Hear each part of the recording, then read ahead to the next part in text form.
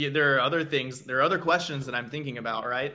Go for Uh, it. Another one would be, as you're starting to look at politicians, more and more involved in the space, uh, one thing that's going to be fascinating is like who are our real quote unquote friends, right?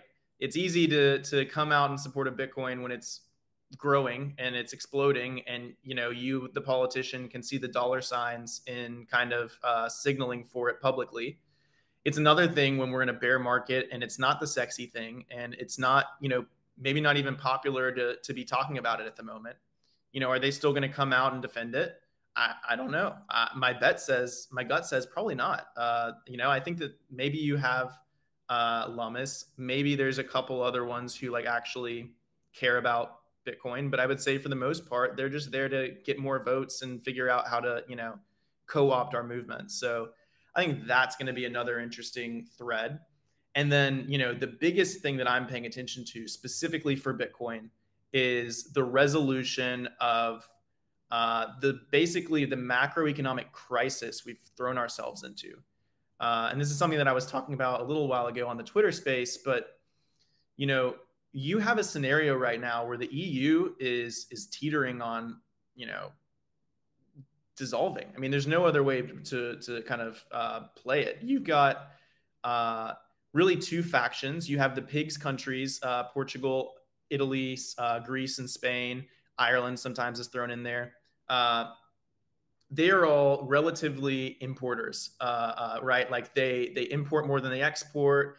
They are high in debt a lot of times. These are the countries that basically got bailed out by Super Mario Draghi after the great financial crisis in '08. And if he hadn't done that, it looked like the EU could have toppled then, right?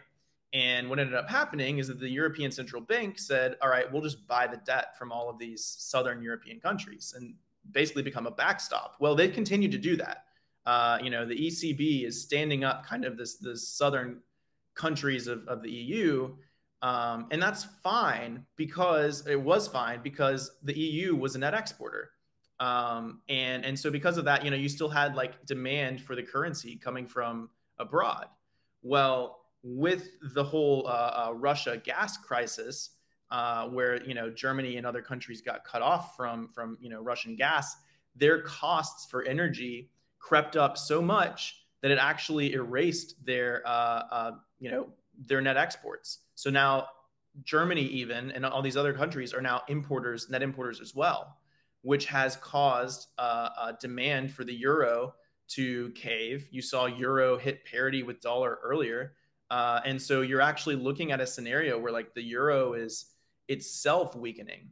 Well, the problem with the ECB is that it has only really one mandate, which is to maintain the stability of the euro. It's not to protect the entire EU and prevent it from dissolving. And so there's this starting to form this like perverse incentives where if they're going to protect the euro, that means raising rates. But if they raise rates and they stop purchasing, debt of southern countries, which would protect the value of the euro, right? By doing that, you raise rates, you stop printing money. Then you run into a scenario where no one's buying pigs nations' debt, and at that point they default on their debt. And so if pigs nations default on their debt, again, this is Portugal, Italy, Greece, and Spain, you're running into a problem where like they need to redenominate in their own currency so that they can actually print their way, inflate their way out of it. That's kind of their only choice. And so that's like starting to happen. I mean, the ECB actually raised rates 25 basis points last week, and at the same time, you saw Super Mario's step down as the prime minister of Italy. So, I mean, you're seeing some of the machinations of this happen right now. This is very important to pay attention to.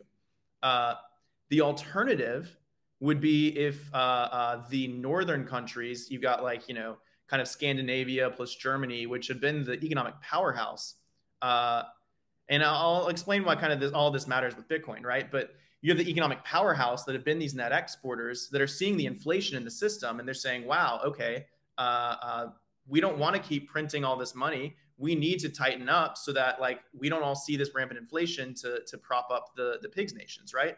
And so if the inflation isn't curbed, if the spending by the government isn't stopped, then the northern countries will all elect their own populist leaders, similar to how the UK Brexited, and you will see like Greece, or sorry, Germany, and like some of these northern countries exit the EU on the other end, right? So the reason why this is interesting to me for Bitcoin is because there's not a lot of solutions for Europe. And if that happens, then you're going to see huge amounts of currencies basically being minted and printed overnight.